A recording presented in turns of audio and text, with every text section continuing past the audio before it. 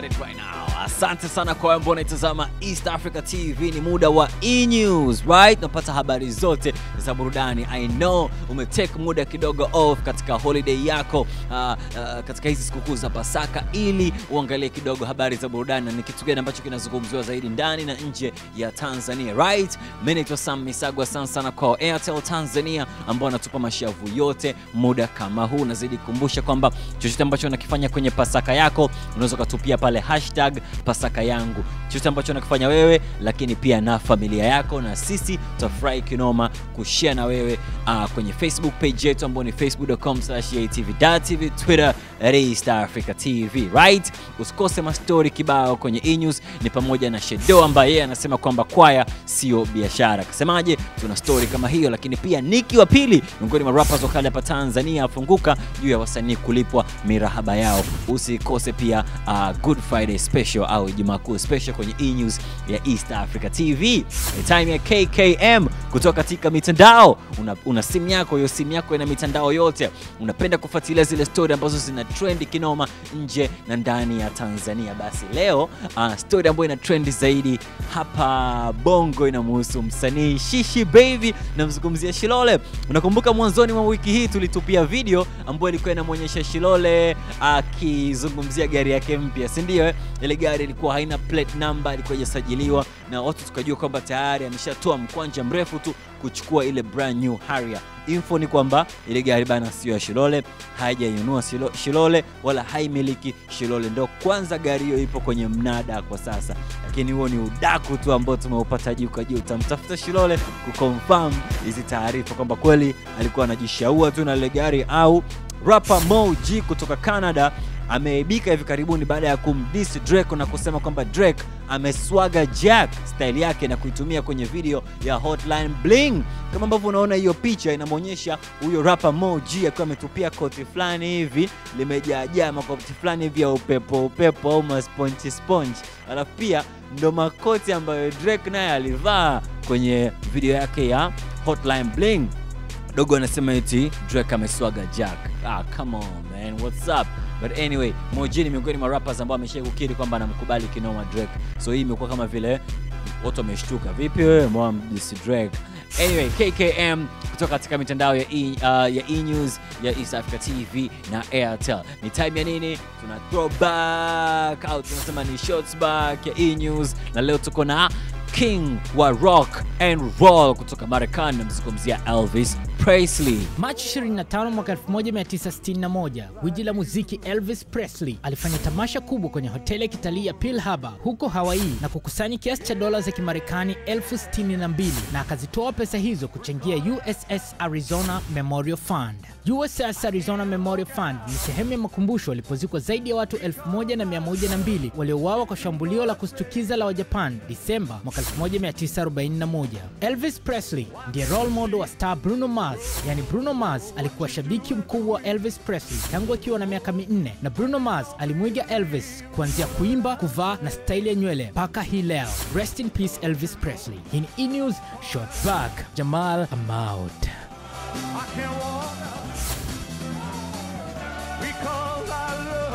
Are you ready?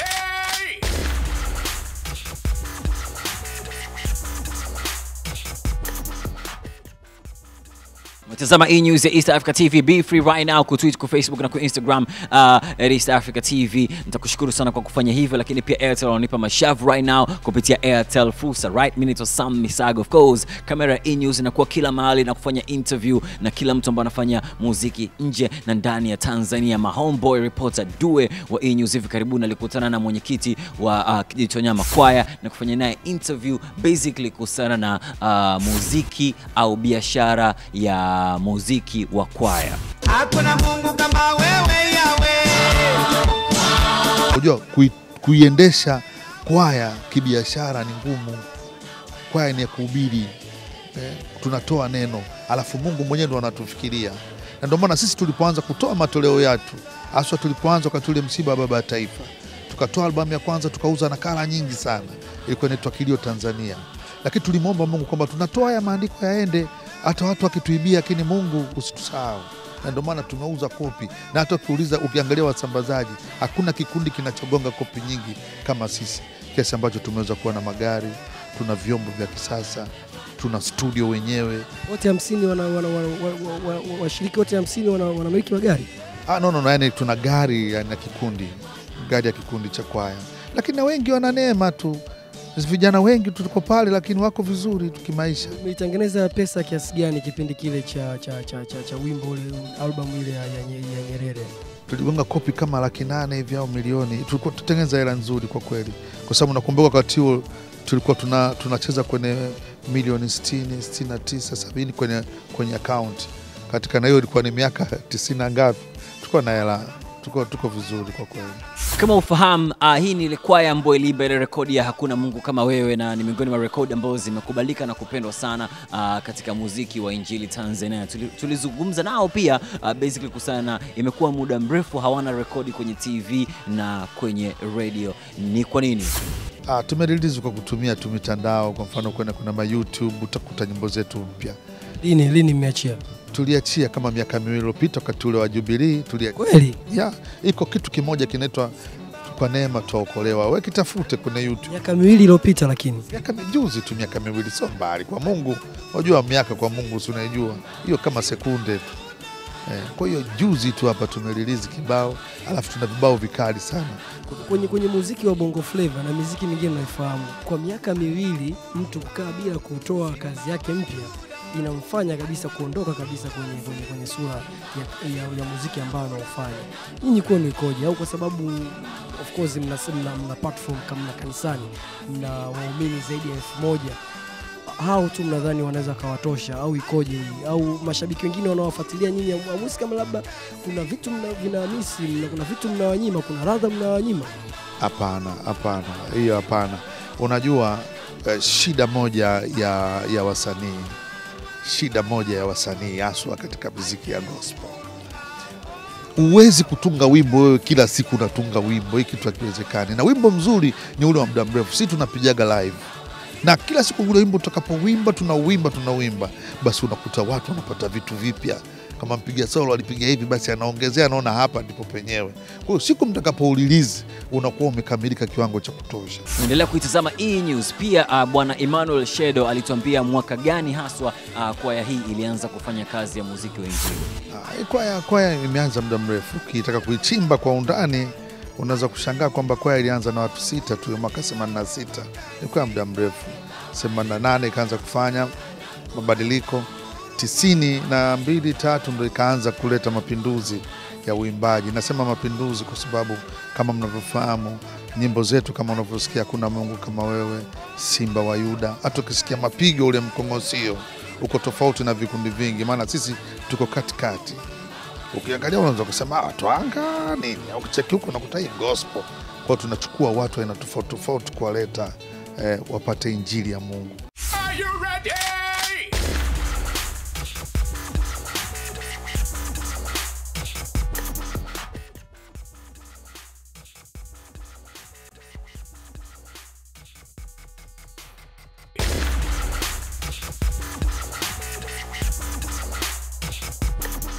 Endelea kuitazama eNewz ya East Africa TV. Rapper Nick ya pili miongoni mwa rappers wakali kutoka A-Town City na wakilisha of course Weusi kampuni hapa imefunguka juu ya wasanii kulipwa mirahaba yao. Kama ulikuwa uelewi issue, ukimsikiliza Nick ya pili kupitia eNewz utaelewa.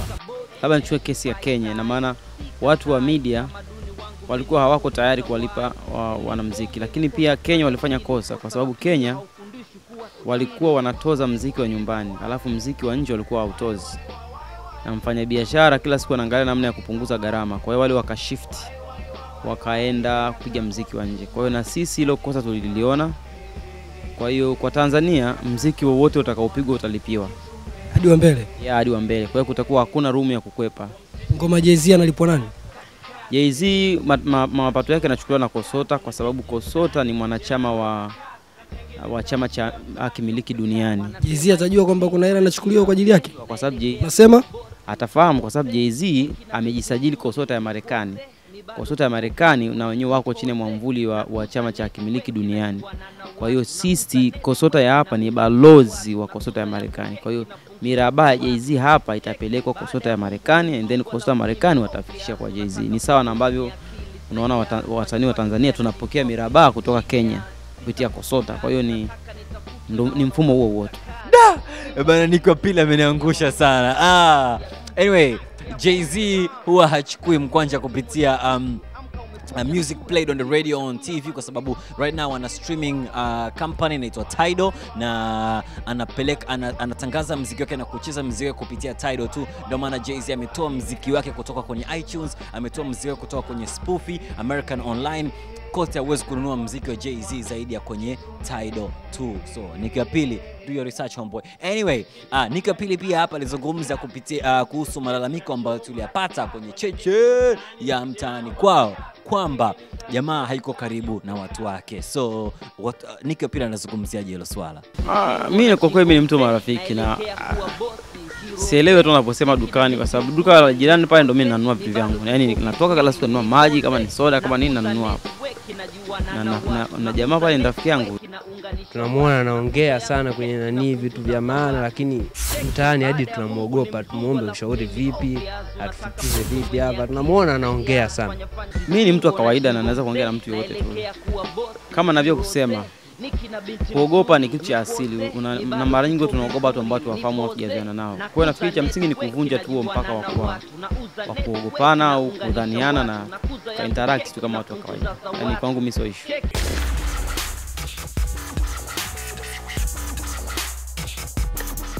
Yes, unaendelea kuitazama eNewz ya East Africa TV. Of course unaambiwa Ijumaa Kuu mwanangu, kila siku watu either unakula mboga njegere, maharage, kisamvu. Umeona bana? Watu kama nyama wanaiweka pembeni hivi. So tulipata nafasi ya kuzungumza na rapper Nico Pili, tukaongea pia na mwenyekiti wa Kiditonya Makwaya juu ya issue, na wametoa maoni yao kwamba hivi ni sawa au sio sawa kwa Mkristo kula nyama kwenye Ijumaa Kuu. Wakati huu wa Pasaka ni vitu kama hivi ambavyo ni vizuri wao vifahamu. Na ningeomba ufanye mpango kitu kama hichi, haswa ili swala la kula nyama siku ya Ijumaa uliweka kwenye kipindi maalum. Ujaribu kuangalia, lakini mimi sioni umuhimu wa watu kutokula nyama siku ya Ijumaa Kuu. Kwa nini watu wasile nyama? Nyama ni chakula. Yesu si ng'ombe bwana. Yule si ng'ombe. Labda wangesema hairuhusiwi kula kondoo, maana damu yake tunaifanisha damu ya mwana kondoo, si ya mbuzi wala si ya ng'ombe. Kwa hiyo mimi naona watu wanakuwale tu, sio ni shida. Wale tu. Watu wagonge misosi kama kawaida basi. Kwani kuna nini bwana? Mimi sioni. Binafsi sioni kwa kweli. Watu wapige misosi yao kama kawaida. Tukula nyama tutumie kama kumbukumbu yetu, hakikisha kwamba sisi pia tu ambao tukapa tutaondoka, lakini tumake sure kwamba utu tunaubakiza. Na katika muda ambao tunakuwepo duniani, utu tunautunza. Mimi nafikiri mimi ndo maono yangu. Na ushiriki kula nyama siku ya Ijumaa Kuu. Kwa sababu mimi ni muumini mzuri sana wa falsafa ya Yesu ya upendo na utu, na hasa kama anapigania haki ya watu ambao watabaka la chini. Kwa hiyo mimi Yesu namkubali. Nafikiri ni mmoja kati ya watu amazing kutokea kwenye dunia.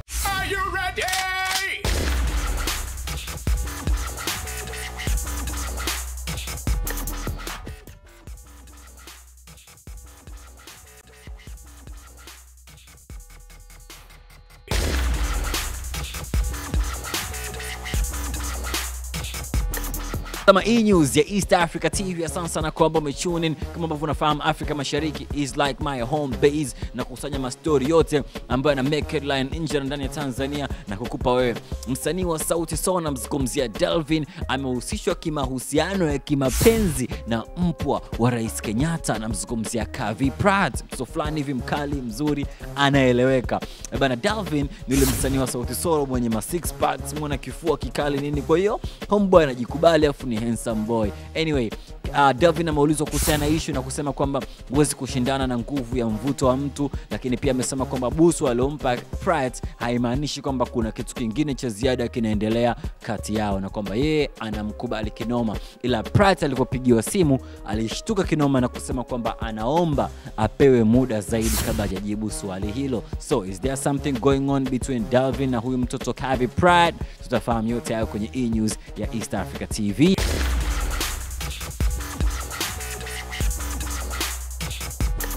Tunaondoka 256 Uganda. Anyway, baada ya chama cha FDC kuomba wafuasi wao kutokuhudhuria kabisa show za wasanii waliohusika kwenye kampeni ya Rais Museveni izungumzia tubonga nawe, wasanii kama wakina Chameleon, mwanabana wakina Juliana Kanyomozi, lakini pia Good Life as in Radio na Weasel. Wasanii hao wa Good Life, Radio na Weasel wamekuja na kusema kwamba wanawaomba wafuasi wa FDC wasisikilize kabisa issue hizo na waje kwenye show zao. Wasanii wa Good Life wanasema kwamba wao wako tayari hata kumfanyia show yule aliyekuwa mpinzani mkubwa wa Rais Museveni, na mzungumzia Kizza Besigye. Kwenye post yao ya Facebook wamesema kwamba wao wako tayari kumuimbia mtu yoyote ambaye anataka kuimbiwa nao, hata kama ni Obama wao watamuimbia, lakini pia wako tayari kumuimbia Kizza Besigye, na wameomba mashabiki waje kwenye show yao ambao wanaifanya hivi karibuni. Ni wasanii wa Good Life wanaogopa kupoteza watu mwanangu. Of course, mwanzo wa mwaka unafanyaje show alafu inakuwa haijazi, unakuwa unapoteza mkwanja, right?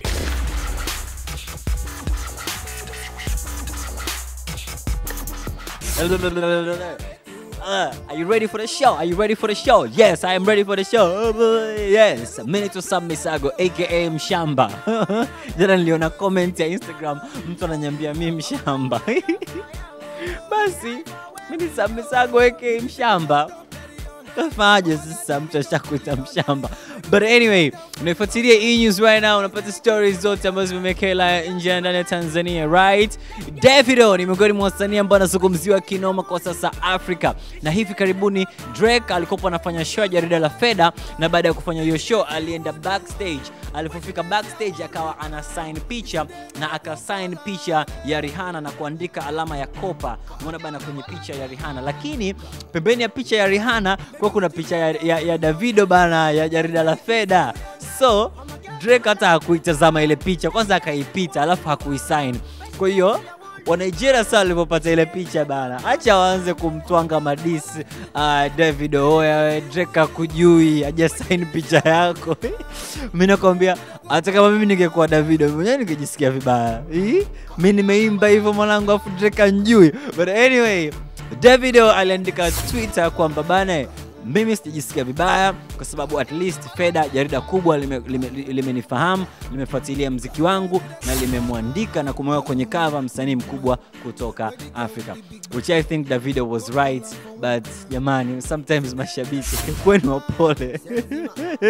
Anyway, story nyingine ambayo imeke line kinoma nje huko inamhusu rapper wa kike, na mzungumzia eNewz ambaye hivi karibuni amehojiwa juu ya mahusiano yake na rapper TI ambaye pia ni bosi wake, na kusema kwamba wako poa, bado yuko chini. Record label yake inazungumzia Grand Hustle Records. Alipoulizwa kuhusiana na Nicki Minaj anasema kwamba yeye alishakuonana na Nicki Minaj mara moja na alimsalimia, na baada hapo wakaendelea na maisha yao. Of course pia eNewz ni miongoni mwa wanawake ambao wanaelekea kuolewa ndani ya mwaka 2016, na ameongelea gauni lake la harusi na kusema kwamba limekuwa designed na Amar, na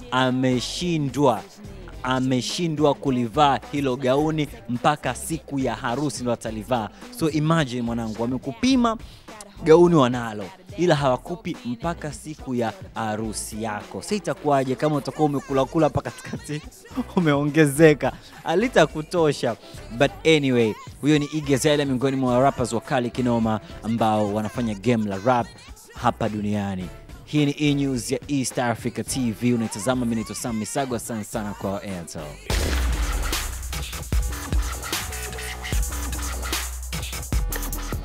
Cheche!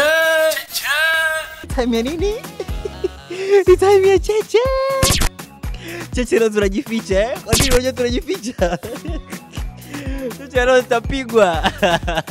Anyway, time ya cheche! On East Africa TV katika eNewz. Na leo kwenye cheche tuko na J Mo, miongoni mwa rappers wakali kinoma ambao wamefanya game la rap na HOP from back in them days. We gotta give him a shout out. Tuko naye kwenye cheche. Cheche! Lazima tushukuru, limesaidia nchi nyingi za Afrika kupata uhuru, ukiacha kutoa mafunzo kwa vyama vya ukombozi. Demo kwa kile anachokifanya, na siku zote naona kwamba anafanya kitu kizuri kwa sababu anaishi na kampani, anaheshimu wakubwa. Kwa mtu kama Mo, dadazi wanaingia, lakini mtu ni dadazi, inaweza kama ni demu wake na inaingia pale. akaze na aangalie soko la muziki jinsi linavyoenda. Kwanza cha kwanza ni mtu wa ibada. Unaona yani kitu cha kwanza ujue ni wasanii wachache sana ambao mtu anaweza kaimba anajulikana na nini, unaona akawa sio mtu wa ibada. Mo kwanza wasela unioni wavaa ovyo ovyo mind. Jumaa utamuona yuko na kanzu, siku za kawaida utamuona yuko na casual wear, na akitoka unamuona yuko kawaida, waga yuko simple. Cheche. Abana sana kwa umetazama eNewz ya East Africa TV time kama hii. Of course sana kwa Airtel Tanzania mbaona pia umetupa mashavu ya kutosha kinoma today. So unataka kuweka tangazo lako la biashara kwenye eNewz, fanya hivyo right now. Tucheke tuko industrial area Mikocheni, that's East Africa TV, right? Mimi naitwa Sam Misago the president. Mpaka tena tomorrow, I got you, I see you, na nakukubali kinoma. Ni time ya Hala 5. Utuma pesa kwa ajili ya Hala 5, utuma video zako kwa ajili ya Hala 5.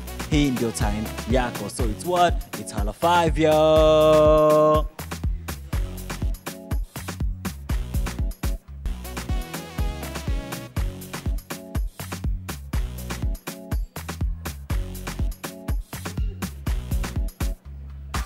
A sweetie, sweetie baby, a sweetie, sweetie baby, a sweetie, sweetie baby. Nichanganye nikuveshe pete ya uchumba. Chege Chigunda hapa bana. Hala 5 usikose kuangalia eNewz kila siku. Au sio bana? What a cool Friday family eNewz freshi. Sinianze sasa, let's go. Mambo vipi mdau? Poa bro, ni Musa Sikawa pande za Patandi na watakia Pasaka njema wa Tanzania wote. Hala 5. Asante sana kaka. Jose Roma Cashman Entertainment Morogoro. Na cheki eNewz ya EATV. Shout out kwa Wile aka Nigga wa Kihonda mji mpya pamoja na wanangu wote wanaocheki Showtime hii. Hala 5. Call me Frank Boz Nzega, naangalia eNewz nikiwa na Rama Ikram Zafa Chinga Pino Charles. Hala 5. Rest in peace Frank Sanga wa Moro. Amen. It's me again on Hala 5 tokea kitaa cha Kwanjeka Tanga Nyota alongside Juma Zungu Real. Bila kupoteza mood, Hala 5 wafikie your boy King Joker, Juma Zungu Real, Said Limo na Baraka Pemba Junior, Mwite Shomari Kombo Mtunguja. Nikishia hapo nitakuwa nimetisha kinoma noma mdogo sindo mpango. Pasaka ndo inanukia hivi, so save energy brothers. Anyway tu kuwatakia Pasaka njema. Nita Jamal, I'm out. Boom. East Africa naitoga Mood Best kutoka Janja Classic Tabora. Naomba shout sana wana wa Janja Classic wote, Stanley Mwani, Obi the Tank, Charles JC, Samuel Maona, Hala 5, Hala Monga.